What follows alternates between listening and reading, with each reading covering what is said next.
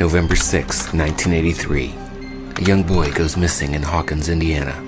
He's pronounced dead but turns up alive days later. Local authorities provide no explanation. And so began a series of strange happenings across the globe, beginning in 1984 with the Olympic Games, Russian boycott, or interference from beyond. Somewhere in a secret lab, Coke is becoming New Coke. Plans announced for armed satellites in space. Sunspots the size of Jupiter obscure our only source of light. Radio stations begging us to relax. Gremlins, ghosts, mermaids, cyborgs.